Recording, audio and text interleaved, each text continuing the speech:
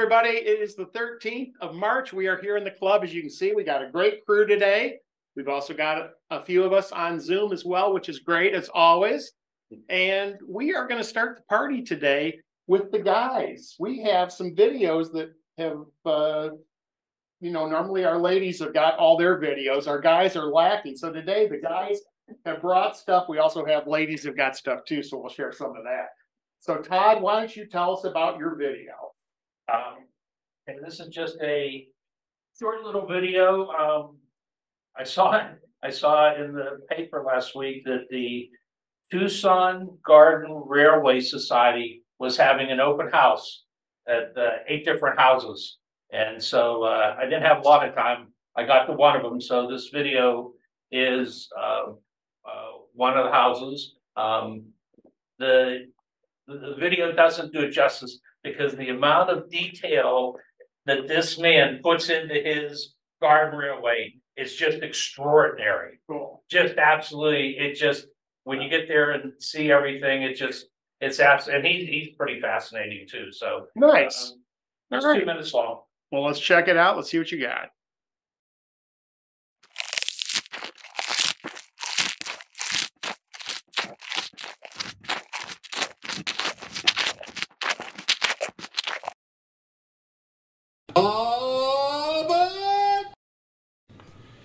Hello neighbor, welcome aboard, all aboard. Yes, everything's fine all along the line. I've been working on the railroad all the livelong day. I've been working on the railroad just to pass the time away. Can't you hear the whistle blowing? Rise up so early in the morn. Can't you hear the captain shouting, Dinah? Blow your horn, Dinah, won't you blow? Dinah, won't you blow? Dinah, won't you blow your horn? Dinah, won't you blow? Dinah, won't you blow? Dinah, come on, blow your horn, your horn. I've been working on the railroad 'cause I'm a railroad man. I've been working on the railroad just to make those trains go fast as I can. Can't you hear the whistle, woo, woo, woo, woo, rise up, man, I hate getting up. Can't you hear the captain shouting, get to work, get to work, get to work, yes, I'll be working on the railroad all day, all the live long day. Very cool. All right.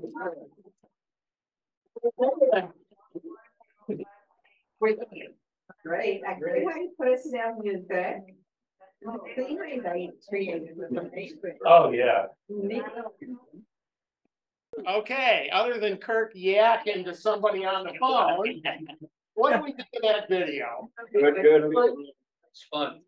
One thing, Yeah, just a little too short with the clips because you couldn't really see it all. I'd love to see you add like 1 second. Yeah, at least. Yeah. Second. Right. I agree. Yeah, Yeah, go ahead, Grace. too short with each clip, because once you take it off the front end and take it off the back end, there's very little time left for the actual picture. Yeah. So I agree. I don't. You Yep. It moves. Well, it certainly moves and it goes with the music. Yep. Yeah. I think it's just one of those things, especially when there's all these little detail things. Yeah, those details. I'm interested in that. And again, it's not like you have to go from, let's say, 4 seconds to 10 seconds, but maybe 1 second or 2 Yeah, but seconds. this keeps your interest in it. It keeps moving. For me, it's like a teaser, so now I want to go. Oh, okay. Yeah. You know, because no matter, even if you gave it more time, Right, you're not going to be able to see what this guy did. I right. mean, Right. I thought it was perfect. Okay, good. Well, that's, I think, again, You're that's, perfect, Todd. I think that's the beauty of it. We all have our opinions about Yeah. something, whether it's too short, too long, whatever.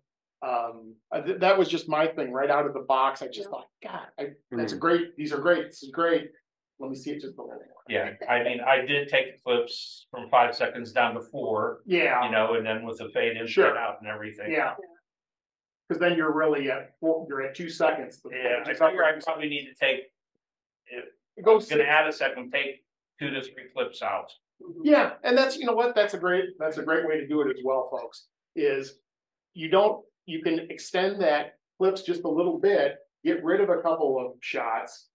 You know, you don't have to just jackhammer it, so we have, you know, all this stuff. But that's a way to do it as well, because if you're trying to keep it in the confines of that song, Right. and that's your concern, then I'd say knock out 2 or 3 clips and then extend just a little bit. Yes, sir. You said it before, less is more. Well, less is more in terms of the thing that's Sure. nice is he had a nice short Yes. video. It was not a long video, which is great, and it does I agree. keep your interest, which is good. I think, and here's the other thing too, folks, when we talk about all this stuff, we're really nitpicking. I mean, Yeah. we're not doing it to the point of saying, oh, Todd, you're horrible, you suck, this is horrible. It's just. We are. Yeah, just a pronounced way, but we're not. Just in a different way. Sherry Lee said you were great, and Phil just reinforced it. And he took it away. Yes, he did. I thought it was a fun piece. If you want to see garden railways, look on the internet, Yeah, and they have hour-long looks at a layout like that. okay. So, I mean, maybe that's shady in my opinion, because I've seen so many of them. Did you know that this person is gonna have this at the house? Well, I read it in the paper last week. Meaning that this person, they have the house tour and then he's got this great railway set. Well, all more, That's what it was about. It's It's a the whole tour, thing. and you Oh, don't, gotcha. like, it wasn't a house tour, Okay. it was Garden Railway Tour. Railway tour. If you So- read our newsletter. You know, I was teaching in my class when that was going on. Equal opportunities that we had in March edition. Yeah, And I tell you, this Two Sergeant Garden Railway Society is amazing. yeah, What these people do, and basically they just set them up for a short period of time because it's too cold in the winter months Sure. to set them up, and then it gets too hot in the summer. Mm. So there's just a sweet spot that they do in mid-March, okay, basically where it's 2 days. And I went to the one that Todd filmed, and Todd will affirm this. There is so much detail, yeah, and it takes up the guy's whole front yard. And Oh, it's his front yard. it's his front yard. Oh, wow. And so it's all these trestles and everything else, and just dioramas all over the place, you know. So if you're into miniatures, like if you go to the miniature museum, you'll love Garden Rail. If you like playing with choo-choo trains, you'll love Garden Rail. Okay. There's just so much for it. We got a little bit of a taste of it earlier this week, or last week when we went to the Gadsden Pacific Division Toy Train Operating Museum. Basically, if you're in mile railroading, that's the place to go. And they got a garden rail set up out there as well. well, cool. Well, thank you for that. It's interesting. It's good to know that there's stuff like that out there. Yeah. All right, Phil, why don't you tell us about your video? Drugs. Somebody last week said, why don't you ever show anything here? Oh, boy. Hello. It wasn't me, was it? This is it, as some of you may or may not know, I teach at Ollie, which is the U of A's thing, whatever it is. And I teach Hollywood history and film production. And this is a reject from one of my classes on, title of the class is Made in Arizona. And it's about films that were made here over the years. And because the legislature pulled the tax credit, we don't make films here anymore, or very, very few. It's coming back. It's coming back. Yeah. Westerns this used to be the place to make Westerns. It's now New Mexico and Canada. Because the first 50,000 you spend in New Mexico, you get it back from the state. Wow. So that's why producers go there. And this is a film, this was supposed to be in this class, and I didn't like the film that much, and I had too much time. So I do 1.5 hour classes, and it's an hour of video and a half hour of yakking. Okay. So here it is. This is called Bat Guano. Bat guano. All right. Well, this should be good. What does Bat, Guano, Hollywood, and the Grand Canyon have in common? In 1959, they all came together in a movie called Edge of Eternity.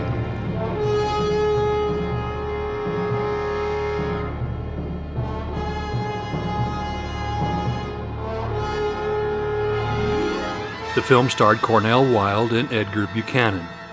It was filmed on the edge and in the center of Arizona's giant ditch, the Grand Canyon. The film's plot revolves around theft and murder, but the real star was the canyon and a giant cable car system that was built for only one reason: bat guano. That's right, bat poop. The guano was, in what geologists thought, was a huge deposit of the nitrogen-rich material in a cave on the north side of the West Canyon. The guano was at first thought to have been left there by prehistoric man-sized carnivorous bats. That story, which still circulates, was a total fantasy. Little free-tailed bats had simply used the cave for a bathroom. The guano was the perfect fertilizer and was sold in 3-pound packs for 59 cents.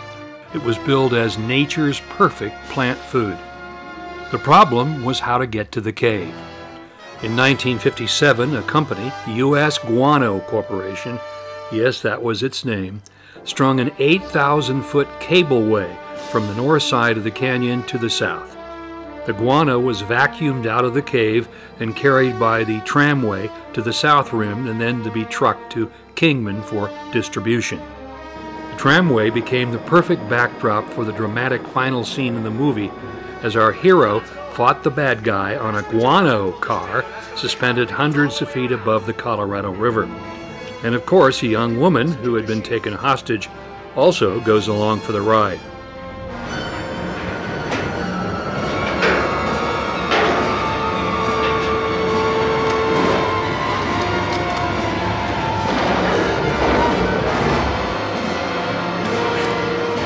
In the end, Cornell Wilde saves the girl, himself, and the guano.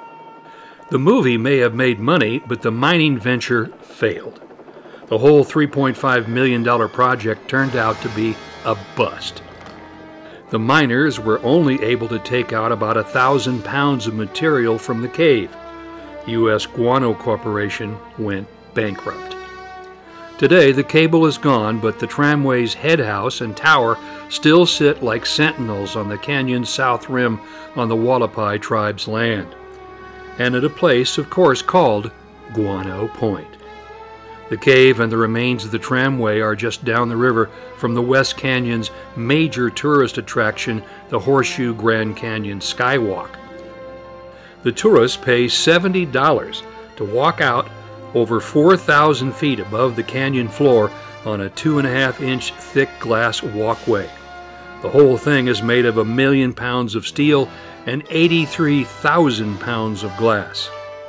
The guano miners got the same view for free. Hey, Ward, take us back. And be careful.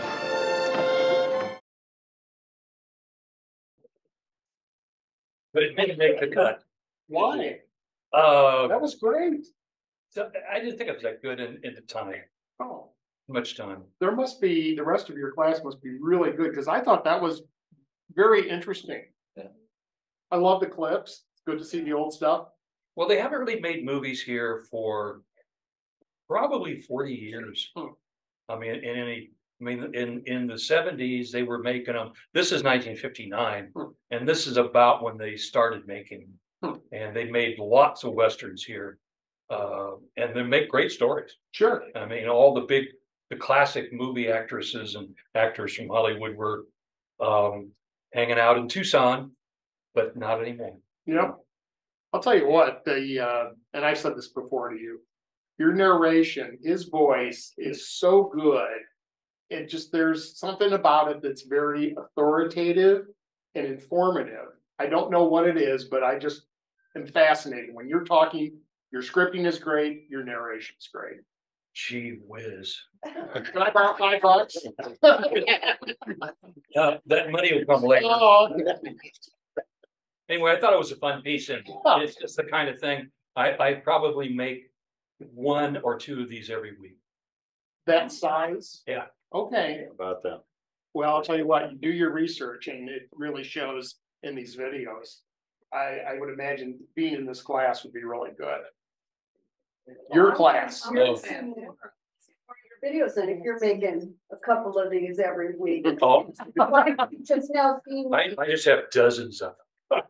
Well, good. Well, because I've taught like 5 different courses now at Ollie. And again, they're 1.5-hour classes. It takes about an hour of video for that 1.5-hour class, and then a half hour of discussion. Yeah. Great. And the one I'm doing now in Hitchcock is very well attended. For some reason, people are still very interested in Alfred. Oh, yeah. Well, I think it's movies that we remember Right. growing up, and you've seen these things. So it's not like it's some person that's only been out for 10 years and you're like, oh yeah, you did one movie and you haven't done anything since. Right. Somebody like that is a master, scaring the crap out of us all these years. I'm amazed that in this class, I just started last week. I'm doing it again Thursday. How many people had not seen? I mean, they knew Alfred Hitchcock, they knew the name, but they had not seen his films. Yeah. A lot of them had not seen. I bring up a film, never seen. Right. Oh, Yeah, what was the name of this film, Phil? Which film? this one. Oh, this is called Edge of Eternity, 1959. Cornell Wilde, who's one of my favorite actors because he was a nice guy. And I love this film. I mean, it's a stupid plot, but Right. I think part of that But too it is really seeing the scenery. it shows the canyon, and it's shot in CinemaScope, Yeah. and in 35mm CinemaScope. And the print I was able to get, it's pretty good. It's not too bad. Almost all that footage, except the stills of Right. were from the film. Oh, And that, you cannot show that on the replay. oh, really? The film's fine, Now you but tell me. yeah, the film is fine, except the music would be a potential issue. Oh, I'll look and see. If it's in, everybody know what fair use is? Yeah. Okay, well, there are several different things you have to meet for fair use. And one of them is an educational setting. Yeah.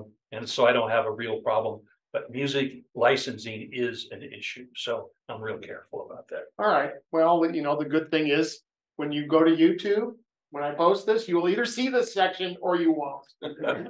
If we get dinged, then I will have to cut it out. But if we don't get dinged, then that'll be it. So, well, thank you, sir. Yeah. Good job. Now we know where they got the classic scenes for Thelma and Louise There you go. and Moonraker. There you go. Well, Thelma and Louise, part of it was filmed here. Oh, sure. Oh, yeah. We rewatched Tombstone, the 1995 version. The whole thing was shot in Mescal. And it was really fun to turn on. That's not true, but it sounds good. Most of it. It looked like it. A high percentage was, yeah. Okay, a high percent. Anyway, it was interesting to see that movie. The music really was Too good. technical. I know, spoiler. Oh, yeah. Now were the bird sounds now? John's not here. John. John's not here. Hi, John. He's not here. No. All right. Well, thank you for that. Yeah, well, Tom, go ahead. I was just gonna say, for anyone who's interested in old movie memorabilia, there's a restaurant called El Charro's on River Road. It's a steakhouse, and it's filled with all these old outfits and props and things like that from the movie days here. That's where they used to hang out. A lot of But these they guys. did. Well, cool. Well, thank you for that. Larry, why don't you tell us about your video, please? Well, it's a time lapse, 1 minute. I was sitting on Holly's back patio there and admiring the sunset on the Santa Ritas.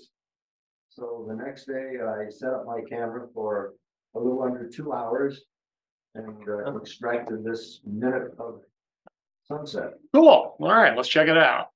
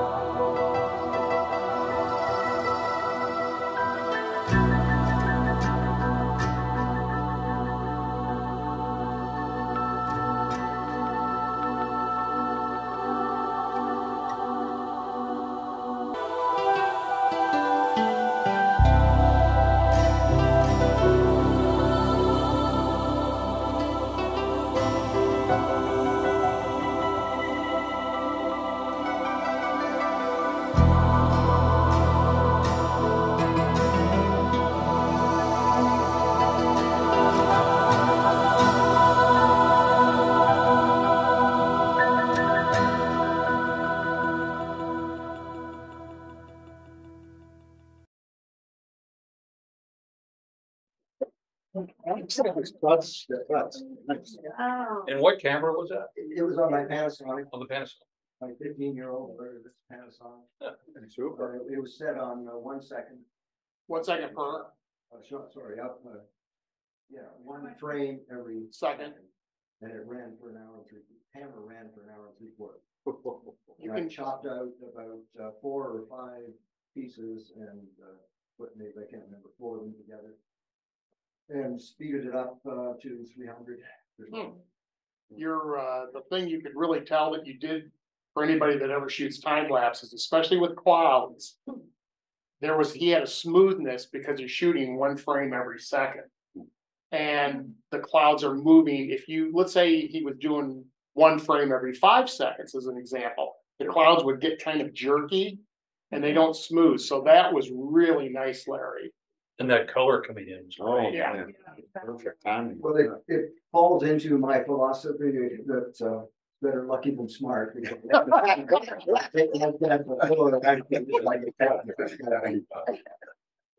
No, well done, definitely well done. And the other thing, I don't know if anybody saw it in the ground, you'd see the javelinas running through the yard. Anybody see that? Oh, I gotta show that again. Yeah. Hang on. Watch I'll go about halfway in because it was after this. Here and here, I think. Hang on, I'm gonna share it. Are they in the foreground or? They're at the bottom of the frame and you'll see them come up through the valley and they go up to the house. There's about 3 or 4 of them. Yeah, that was fascinating. Hang on a second.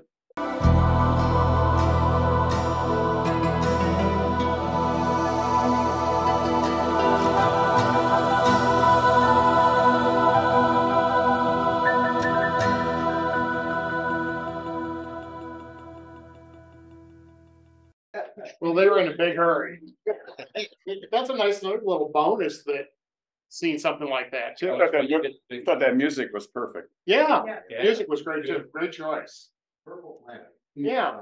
Nice. Yeah, doing time lapses is a lot of fun.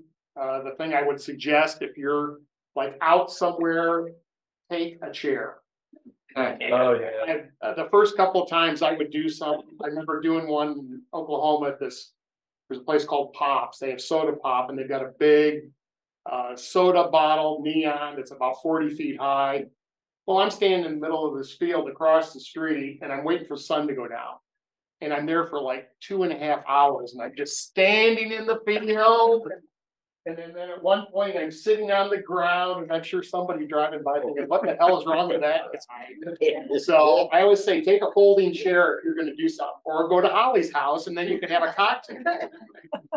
Hey, look, do you have your Canadian one? The one that you did in Canada that you sent me? I don't remember which one it is. It's a time lapse sunset thing. Oh, That was really good. We'll have to bring that. yeah, I may have it on a flash drive or with me. I don't have a lot of stuff. Okay. Well, no worries. Well, I'll tell you what, that was well done. You do a fixed exposure on all the shots? Sorry? You do a fixed exposure? Yes, yeah. That's You neat. can't put it on automatic. It doesn't work that way. It works hard. Okay. Well, thank you for that. Why don't you tell us, Linda, about your little video you got here? She said this is funny. I was up at Equine Voices where I've been a lot lately, or actually for the last several months. And I was taking a video of Angelique, which is the horse that has recovered from amazing violence. And she's used to my camera, which you'll see, but there's an expletive in there that Equine Voices wants to show it on their newsletter, but the expletive has to come out. So we're either going to add. And I've been trying to do it on Pro Show, and I can't for the life of me figure out how to do it without cutting it. Right. So I know there's a way to drop the sound out on one sound and put something else in, but I can't do it on Photoshop. This is our project after class today. I will be helping, even though you're, yes, I know. Well, or I'll just be doing it and I'll show you how to do it. Okay. Okay, here we go.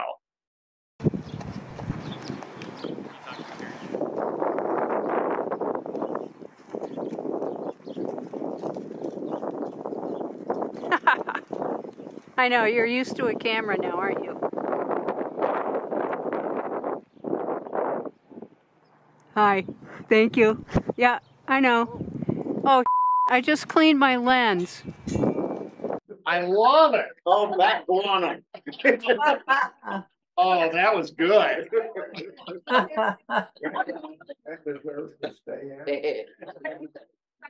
But they have big time donors that have not stopped donating for less than that, so they. Really?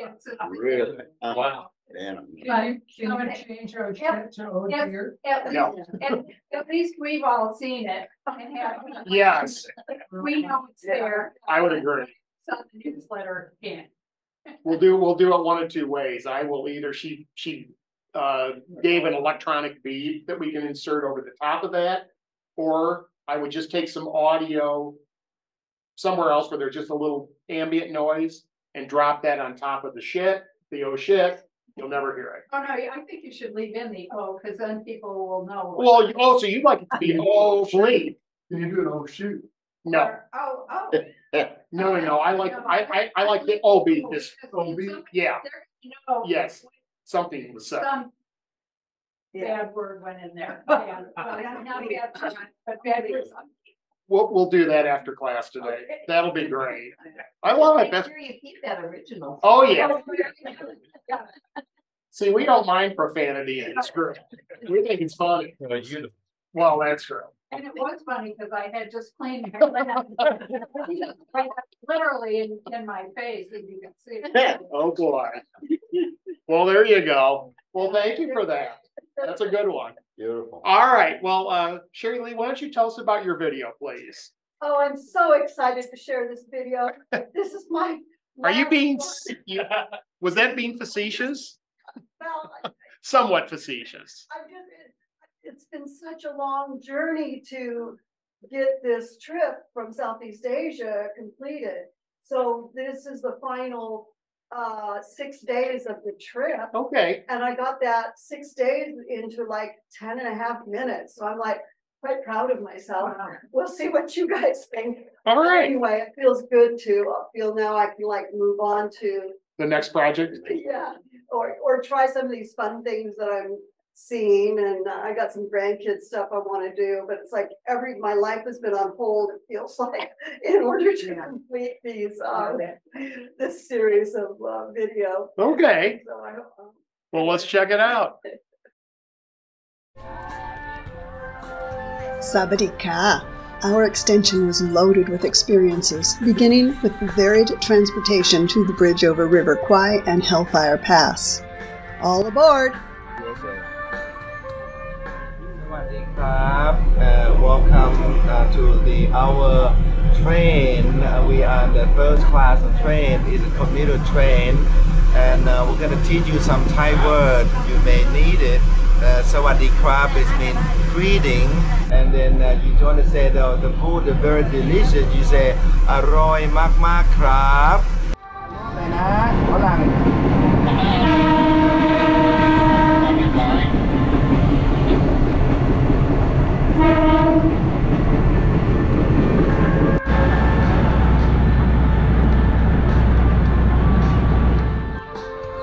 Mahachai Station, huge seafood market.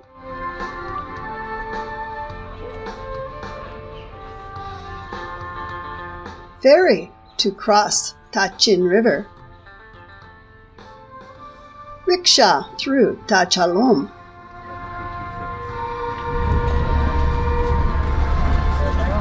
Then onto the bus for the remainder of the way to the River Kwai. We watched the bridge over River Kwai about World War II just prior to this trip. It laid the groundwork for an appreciation of what we were seeing. The bridge, also known as part of the Death Railway built by more than 60,000 POWs and 90,000 Asian slaves, still has its original tracks, though the bridge itself has been updated for safety. We stayed at Hintok River Camp, which was originally a British POW camp. Tents are used to this day in homage to its predecessor. Today, it is truly glamping at its finest.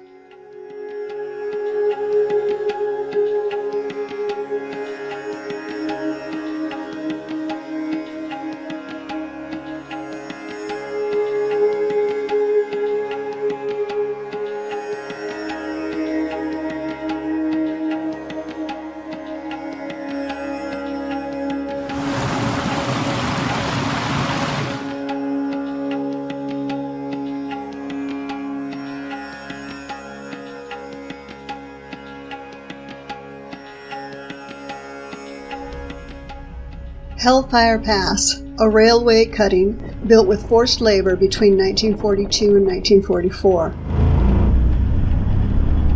I wept while reading the accounts posted in the museum. Dying was easy. It was living that was hard. Survival meant more work, exhaustion, meager rations. Men needed a reason to keep going, family, vision, or refusal to yield to a hated enemy.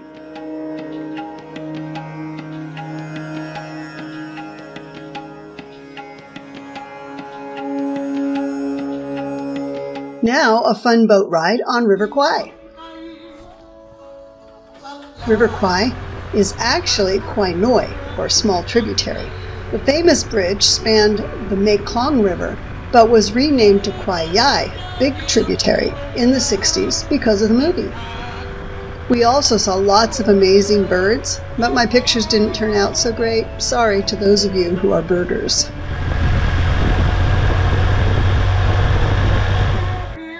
Lawa Cave is the largest cave in Kanchanaburi. Skeletons were found indicating habitation about 3,000 years ago.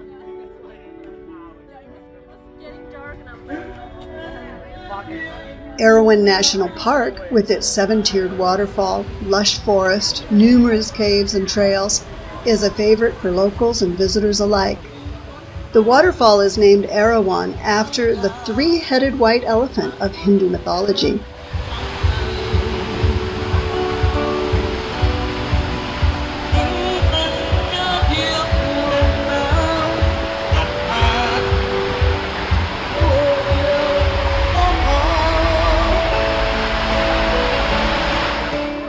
En route to the airport to Chiang Rai, we stopped at the tallest stupa in Thailand, with roots over 2,000 years old and relics of Buddha inside the top. The statue with a cow is a combo of Hindu and Buddhist. Beautiful airport arrival and beautiful hotel.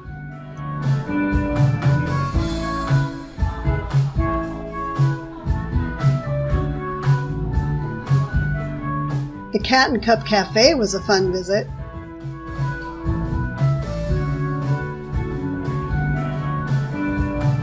And Rosie made a lovely connection. A treat in the middle of an intersection before dinner with a live band.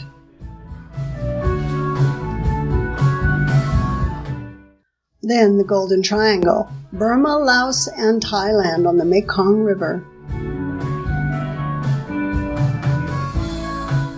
Famous for its opium production.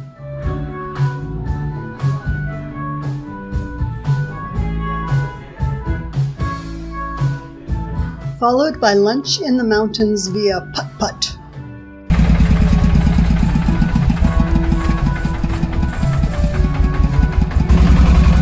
We passed farms of tapioca, stevia, pineapple, rice, pot, papaya, banana, cacao, and sweet corn.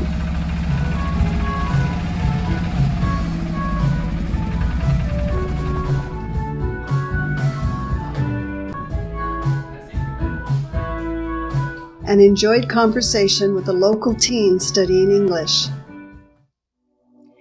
A big highlight was an unexpected opportunity to visit the caves of the boys miraculously rescued in 2018.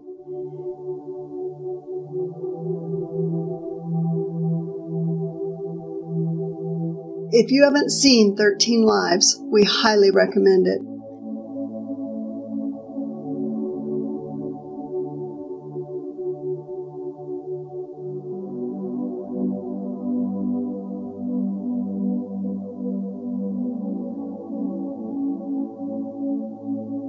Being here was a very moving experience.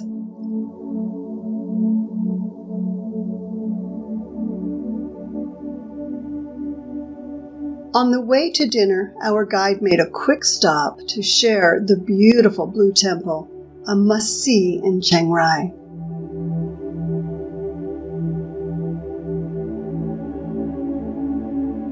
Chai Yo! Chai Yo! Now heading to Chiang Mai with a must-see stop at the White Temple, created by a private artist in 1997. Absolutely stunning. Photos were not allowed inside. It was shocking to find the walls covered with history, including Michael Jackson, Pokemon, Bin Laden on a rocket with President Bush holding a peace sign, and so much more. Incredible. And be sure to make a pit stop in the Golden Throne. A hot spring made a nice stop along the route.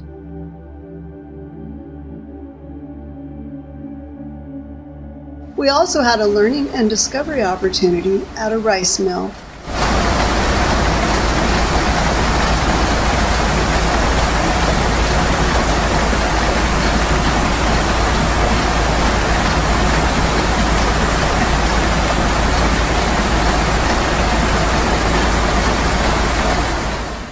Chiang Mai, another lovely hotel with a great view. And let's kick it off with fish massage, a must-try. We had a nice walking tour in the old city whose medieval walls encircled more than 30 active Buddhist temples. And a fabulous meal. 1, 2,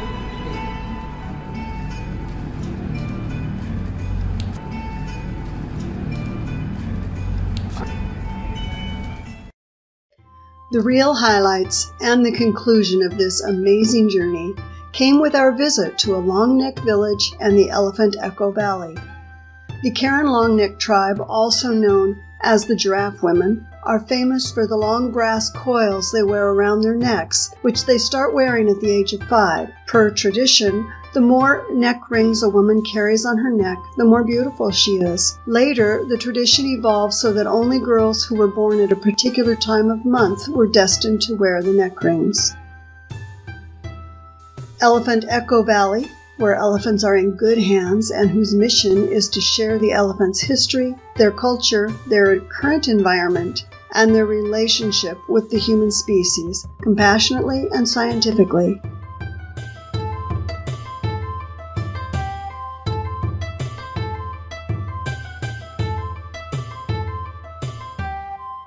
Okay, as you know, elephants, they ate so much food. Yeah. And they will drop down a lot of poop as well.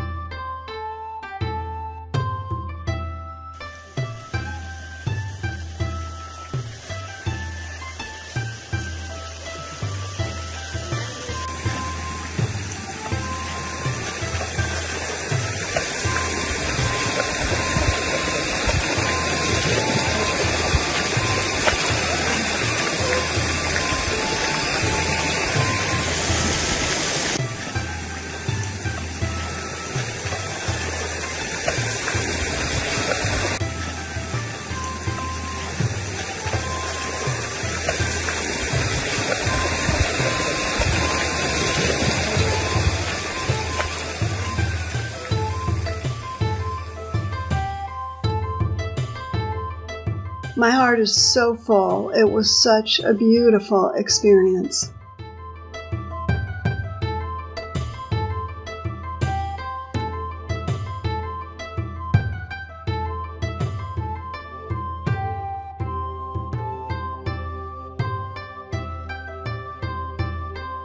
Kapumka, thank you, and see you next time.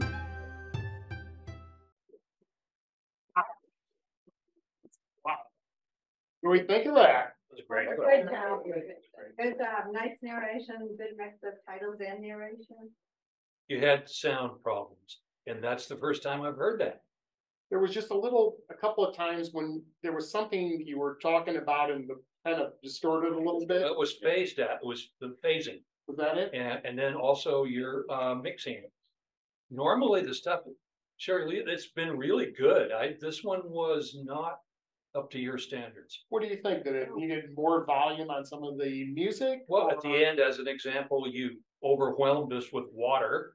And then also the mixing, the dipping wasn't what you usually do. It just to me anyway. Well, I know there was a couple of times just with the, like with the rice, when they were doing the rice stuff where it was really loud. But I think maybe just some tweakage on that, just knock that down a little bit, that ambient noise. But you're a killer narrator. Yes. I mean, you just make us want to go there, and you do such a good job.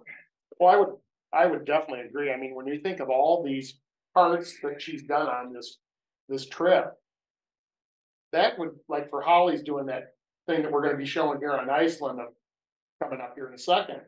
And you're talking at that travel club, Yeah. that Yeah. should be, put that all together into one nice big video. An hour of that would be like fascinating, absolutely Are fascinating. you going to show this to the travel club with combine everything? Because they like those long. Really, they're like, oh, Oh, Well, yeah. Yeah. it's hard for me to watch a show for that long, but. That's your own. So when I played this back a couple times on my TV really loud so that I could hear stuff. Right. And the train had been very, very loud, and I caught that, and so I pulled that back. There was some really bad pitch on the guy in the train talking near the end, so I got that reduced. Yeah. There were a few other places where I definitely made some adjustments. So what I'm hearing you say, then the rice needs to come down. That and the water, the rice mill, and then the water. Maybe the water was the overwhelm.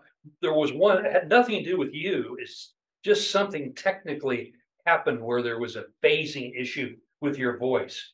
And again, nitpicking. You know, Well, I like nitpicking. well, that's good, because you're getting nitpicked. But seriously, the travel club, not the one that Right. the camera that showed the travel log. Yeah. Photography club. Well, the travel log was like one piece. Right. Yeah. They like, And they get 15 Sure. minutes. They love long. You put those together, I think they'd go for it. You know, I'll listen to that when I do the mix down on this, and I will tell you at what point I could hear that phasing issue in your narration. It was about 2/3 of the way in, but it was only for just 5 seconds. It was very short. I guess the question is, how loud was the rice mill? very loud. You mean in terms of in the video or in I'm just just talking about in the video itself, in the video. because it could be the reason the rice mill sound was overwhelming. It's noisy. I mean, it's really absolutely noisy, so. But I So guess, don't know if you tone that down, does that take away from the Well- experience that Cherry Lee actually? The experience, yeah. my thought would be that when you're looking at your meters, because you have meters that you can see, Yeah. you want to kind of see where your voice is, where your music is, and then with something like that, if that comes in way hot. Remember we were talking about that, Holly, like, was that a week or two ago? Yeah. And she had real big swings with her narration and the music in terms of super, super loud. It's, again, these are just minor little things, but you just adjust that down a little bit. And I'm not saying to knock it all the way down. I'm just saying to knock it down just a little bit. If I'm sitting there and I'm watching something and I have to turn the volume up or down on the TV, then something's going on that's too much. You'd like it to be consistent. So, but we'll talk about that. We're just on basics on sound. Hill's more expert on this than I Right. am, but I use Audacity, which more I people are did. into probably. I used Audacity on it. My approach has always been to do the narration, obviously separately from everything else. Yeah. Set the narration Yep. at the maximum that I want it at. Yep. For me, is 2 or 3 decibels below clipping. Yep. Then you just have everything else on another track. Yep. And you just bring it below that. Yep. And you can dip it below that. Exactly. Enough, give it a good slow dip as it rise. I would agree. That's, I mean, always setting your narration first is with your levels. You want to base everything off of that. And then from there, you can adjust music, ambient sound accordingly. So yeah, Larry's 100%. Yeah, but what about bird sounds? Yeah, it was genuine to hear the real loud. You're like Pam said, you don't want to screw up the experience. It was loud. Right. Well, good job on that. Good job. This whole series that you've done on this trip has been excellent, absolutely excellent. So I'd say well done. And when's the next trip? In April. You're the guy that keeps going around. He's always there. That Fred guy, he's always around.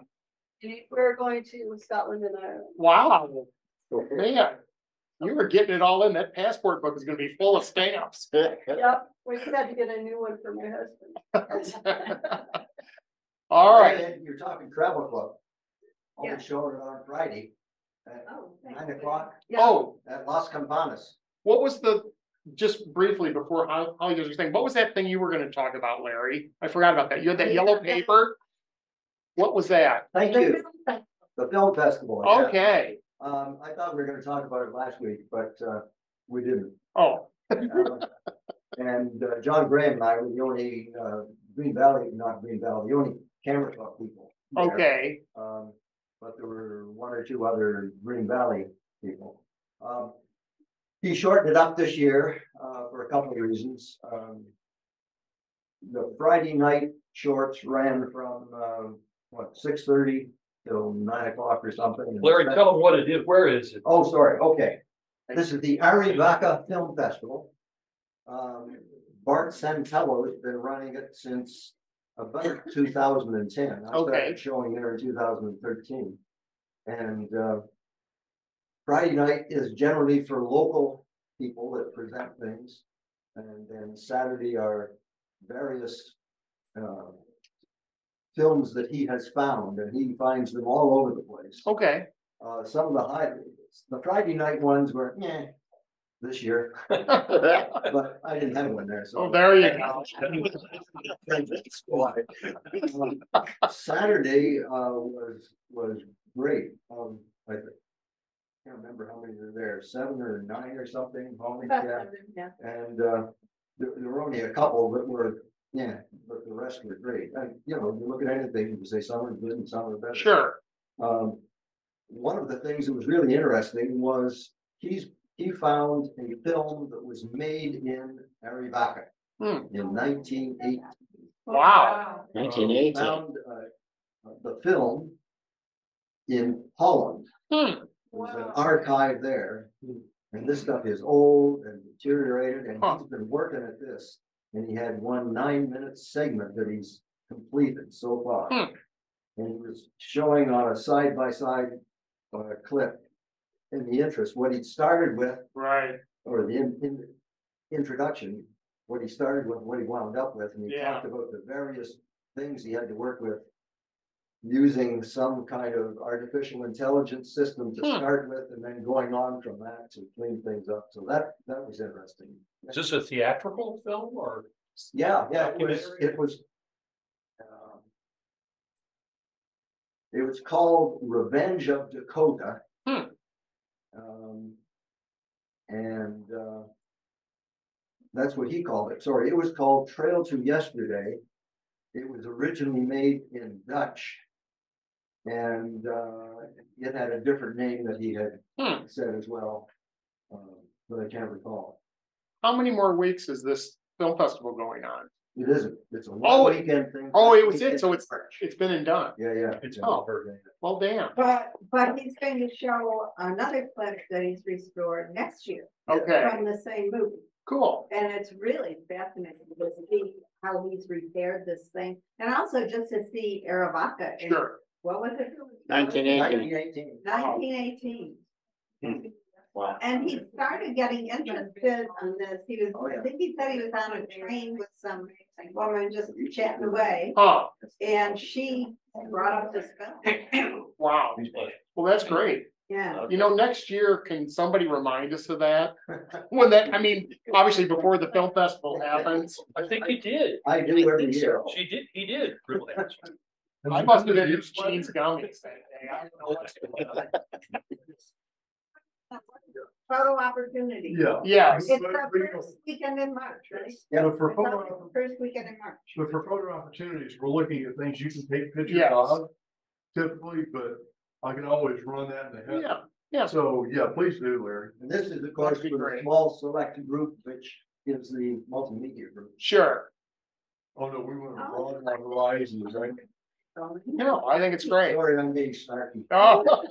Multimedia group, it's like the Marines, small but elite. Prior to COVID, Bart used to come to our multimedia class. Yeah, he was here a couple times. Yeah, unfortunately, he's still working on a contract up in Phoenix. So he likes making money too. Well, there you go. Well, this film festival, don't expect a nice theater setting. Right. Whatever. Now, this room is like the plaza compared to where he has his film festival.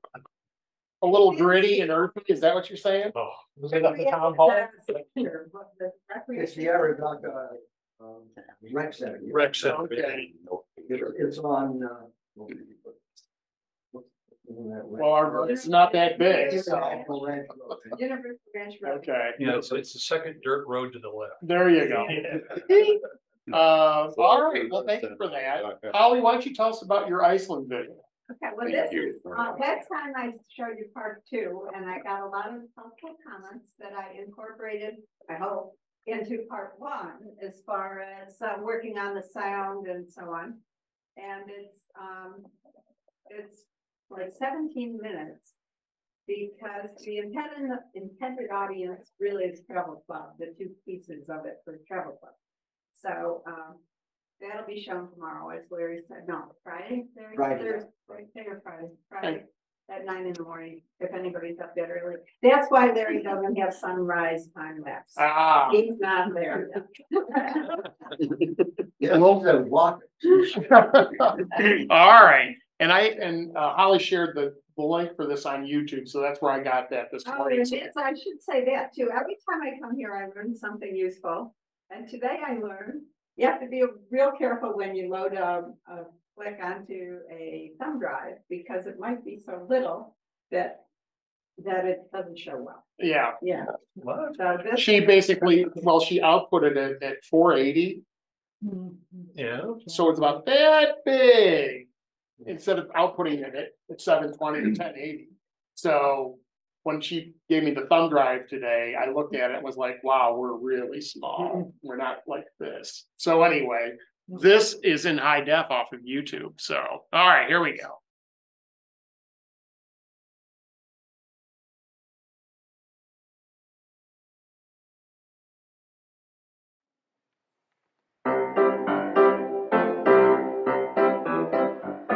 Some say the world will end in fire, some say in ice. From what I've tasted of desire, I hold with those who fever fire. Fire and ice, fire and ice. Will the world end in fire or in ice? Some say the world will end in fire, some say in ice. From what I've tasted of desire, I hold with those who favor fire. But if I had to perish twice, I think I know enough of hate to say that for destruction ice is also great and would suffice. Oh, fire and ice. Iceland is located between the North American and Eurasian tectonic plates. You can actually walk between the two. As the land uplifts and moves and comes together, it often forms crevices which catch water and result in spectacular waterfalls in Iceland. Walk behind this waterfalls and make a wish. We were told it's sure to come true.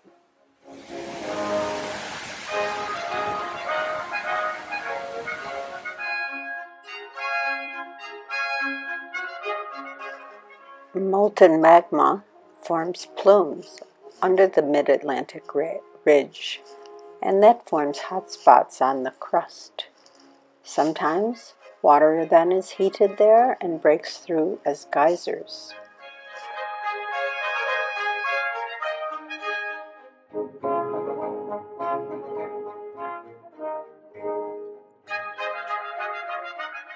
Sometimes the magma itself erupts and becomes lava as it flows out of the peak of a volcano and later cools to form volcanic rock.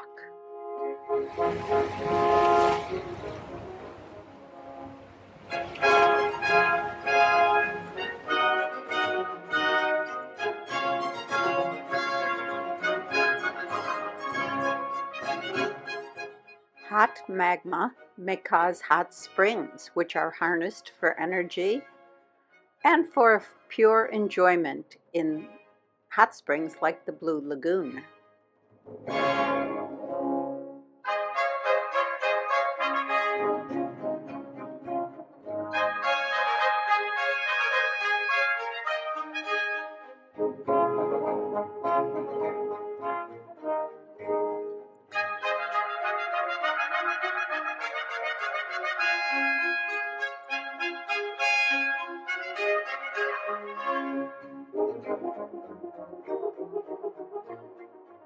Lava cools in odd ways sometimes, forming unusual artistic creations of the earth.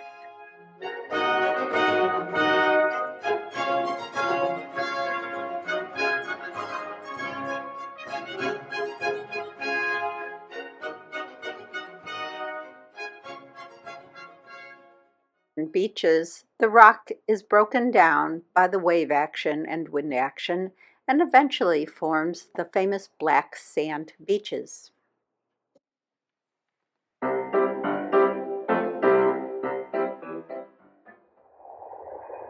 We flew to Iceland on September 27, 2023, and landed in Keflavik, Iceland, just south of the Arctic Circle. Our trip was from New York. Our Icelandic guide, Áslaug Marinósdóttir, explained island effects. Iceland, like Maine, is an island that's cool with rocky shores.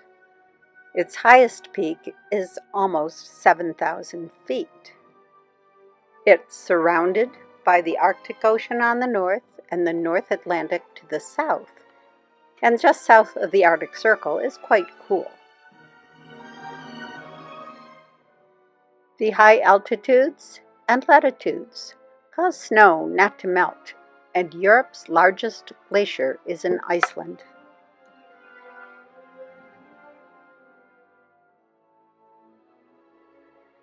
September 28th, it snowed in Reykjavik, and the snow continued in the highlands, all during our trip.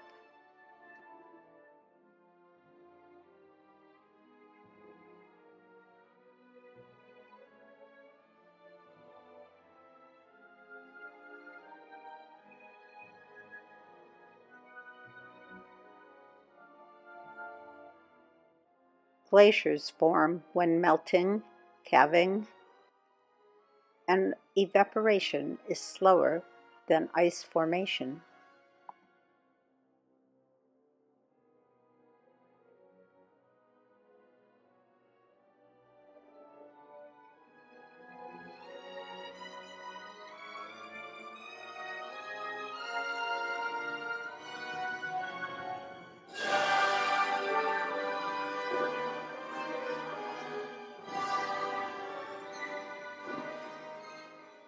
Many of Iceland's glaciers are receding, and Loftslagsbreytingar Glacier has disappeared.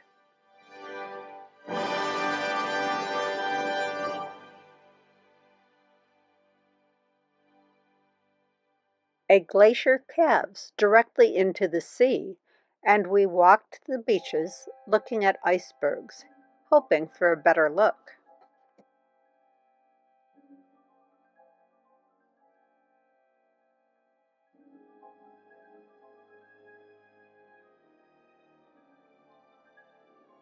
We were able to get that when we took a ride on this amphibious craft right into the lagoon.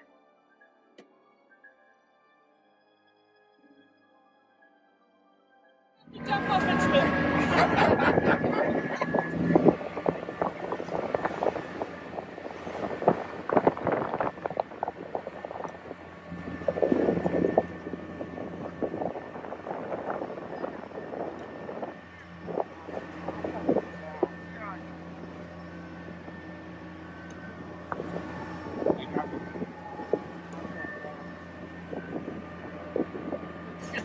Can you repeat that? No. Of course. That was never a question. Well, Breiðamerkurjökull is in Vatnajökull, and Vatnajökull is the biggest glacier in Iceland and also in Europe. And if you go back in time to the year 1930, this lagoon here was covered with glacier, this glacier over there, all around to the bridge. And then it got in touch with the ocean and started to melt very fast. Because this water here is 50% salt water and 50% fresh water. The salt from the ocean and fresh from the glacier. And this lagoon here is the only lagoon which have connection with the ocean in Iceland. And the salt here is the enemy of the ice and the icebergs.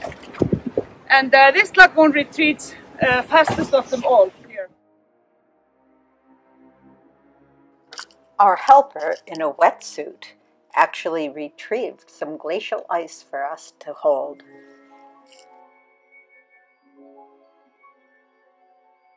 Clear as that was, sometimes the icebergs were darkened by volcanic sand.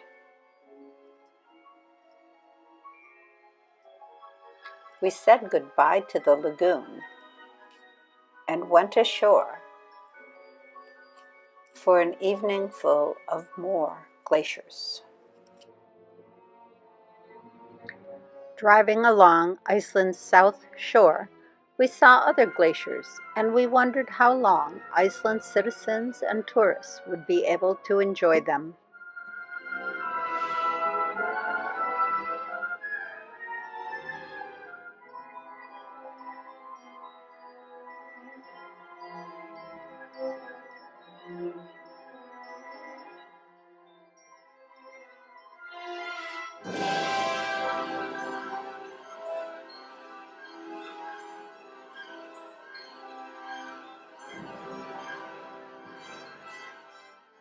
Iceland's main airport in Keflavik is fairly normal, except for an unusual sculpture and some Scandinavian influence.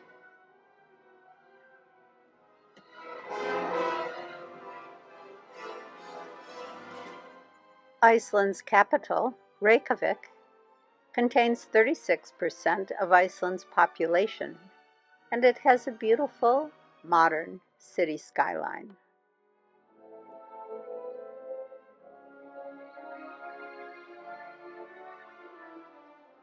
Most of the buildings we saw were made of cement with clean lines and sturdy roofs. Iceland's population of approximately 380,000 is concentrated on the coasts. In contrast, the population of Maine is nearly 1 million more.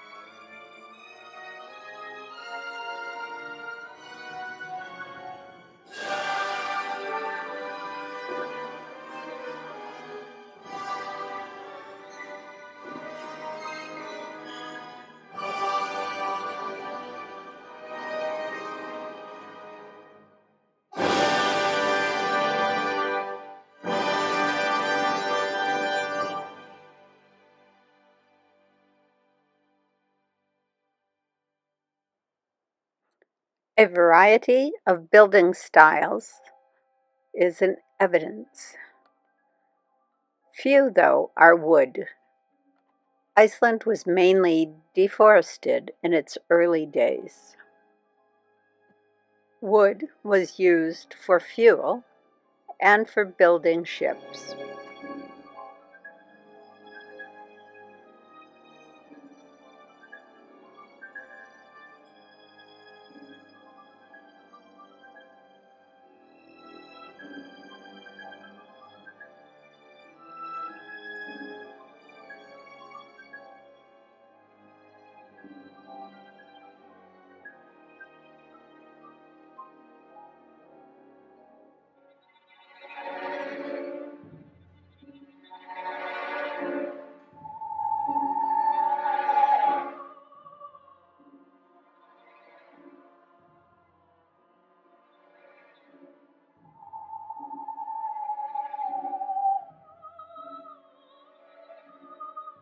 be a little bit vulnerable. So we have to have good material so the even the concrete houses do resist against the climate.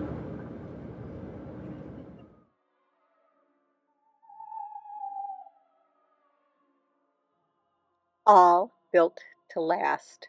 Lighthouses, even picnic tables.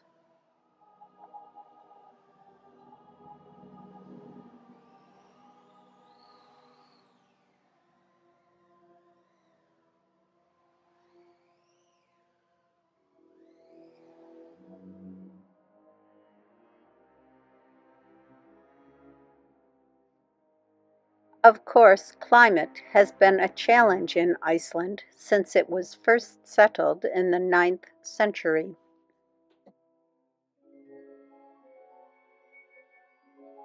Early homes are preserved as museums. Some are even caves.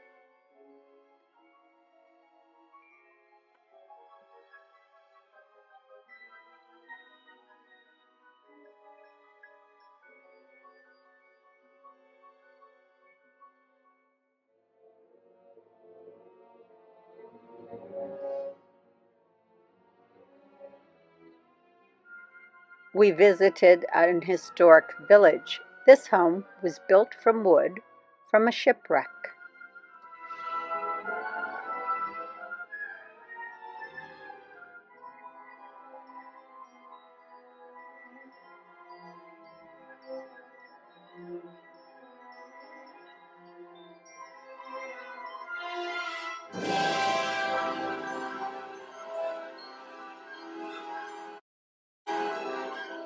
More modern buildings generally were concrete.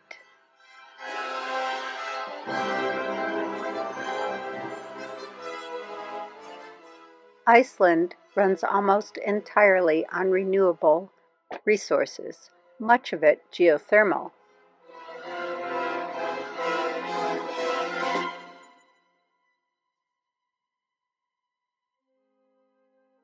We visited the Flower Village, located in the middle of a geothermal area. It has many hot springs and greenhouses.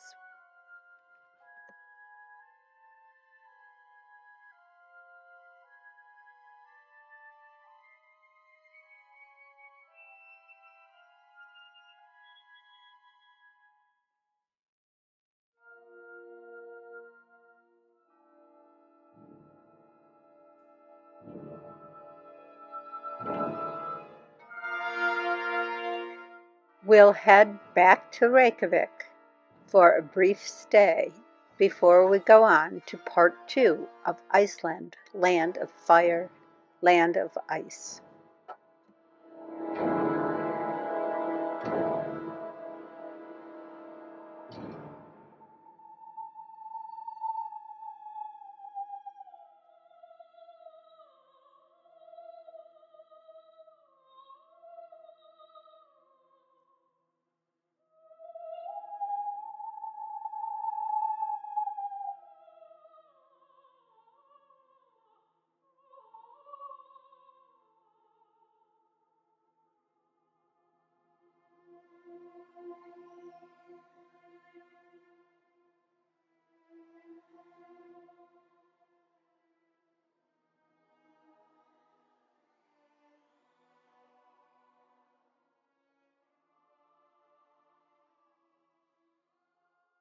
Okay, what do we think? What do we think of that? Do we think of anything? Just in the lead-in section and everything, it seems like your titles were moving way too fast. Yeah. You know, the top line seemed to be shorter text. And so you could read that, but then the bottom one go breezing by. It seemed like, but if we could slow that down, that'll clean that up quite a bit. I found that distracting also because I was trying to see the image, but then I'm trying to read that go by, so I'm not really seeing the image behind. So maybe if you shorten that some or put it across the bottom. Sure. Oh, definitely. Sometimes you can go in and put in a little band, a translucent band that would maybe be, let's say 20-30%. Yeah, their first section Behind is the a type. separate movie. And then I dropped it into this new movie and the other one too, the second part. I probably should redo it, the first section. And I think that's what it really would take, was redoing that whole clip. It's now a clip. I can't redo it in the present movie. I can take it out. And then, but I can't edit in the present movie. I have to go to where I originally The did first clip. and then take it out. Redo it. I can do. I thought the one thing that I think you did better in this one than the one we saw before, your balance of music and narration. There was a couple of spots where it was a little off, but for the most part, I thought you did a better job of not pulling the ambient sound or the music too far down or anything. So it seemed like you did a little better job of that. I tried that. What was that Too Much Awkward thing? Was that something YouTube? Yes, that is the end of the YouTube. Well, what it's doing is it's saying, hey, guess what's coming up next? And so that's why it's over the top. That's why I want people to know that it was on. I got that off of YouTube for her today. So anyway, yes. See, it wants to go to your next video. That's what it wants. So, okay. It should be part two, but I haven't put part two on there yet. Okay. So I did have one question. It was a statistic that you had up there. You said something to the effect of 70-some% were Christian and 60-some% were Church of Iceland. Church of Iceland, and 25% no religion. Right. I'd like to know. Well, Christian, the Church of Iceland is a Lutheran kind of thing. It didn't add up. It didn't add up. Yeah, Didn't add up right, yeah. it's like saying 80% are Christian and 70% are Catholic. That can be, that's true. You know what I mean? It's true in certain areas. I have no idea. Those Those stats made no sense. Yeah. And then the other 25% was up. Yeah. I understood that. You're bad. Doesn't all add up. It does, yeah. But that's good.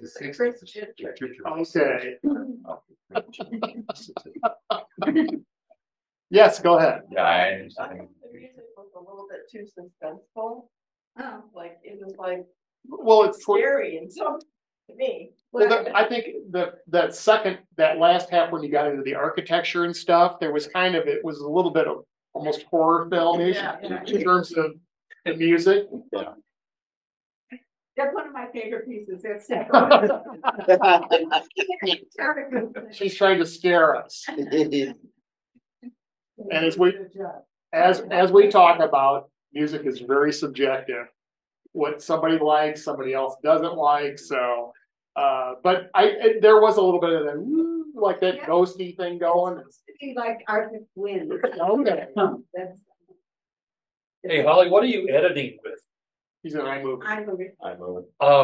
If you notice, the push-ins and pull-outs are all jerky, but I think that's just a product of what you're using. I don't think it's the playback. No, the thing I would probably look at is, especially when you start getting really big files here in terms of these videos are so long that you might get some of that jerkiness. Chokes, huh? Yeah, that on the, because almost all of those were just. It'd be interesting to see it not off of YouTube, but I think it's in the original.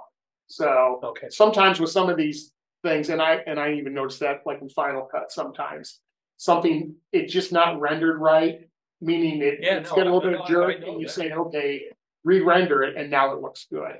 So again, that's just a good. The other thing, and just quickly is a quick goodie, be aware of your horizon lines. Oh, I know. I know. There's a couple. A lot of them, but there are some, like when we were in that amphibious craft. Well, I don't think it's your still photos. Yeah. You had some stuff at the end where like the sea is like this. So that's always a big thing for me. I noticed that. And I've often said when I'm shooting still photography and I'm holding that camera, I'm always 2% off. Always. I'm never perfectly straight unless I'm on a tripod. So trust me, I'm there, but I do notice that, and that would be something that I would look at again if you're gonna go back and fix some stuff. Yeah. Cause you can rotate in iMovie and you can straighten that horizon out. You can, and right. In that crop tool, there's, Yeah, I know the crop tool. in that crop tool, I think you can make an adjustment. Okay. Hey, Holly, I won't comment on the whole film, but I love that woman doing Fire and Ice. Yeah. Oh, Emily Marbach. Oh, that is just, that is so good. Michigan project and did that just for me, just because I asked. Really? Yeah. I love it. I think it's great. And I didn't know I was going to Iceland. And there we go. Okay. Fan. Does anybody have anything else they would like to add before we shut down shop today? We good? All right. We meet again next week on the 20th. We will be here in the club and also our Zoomers. In 2 weeks. Oh, we're not open next week? No. You're here. Yeah, I'm here, but you're not gonna be here 2 weeks. Right. Oh, I thought it was next week. Okay.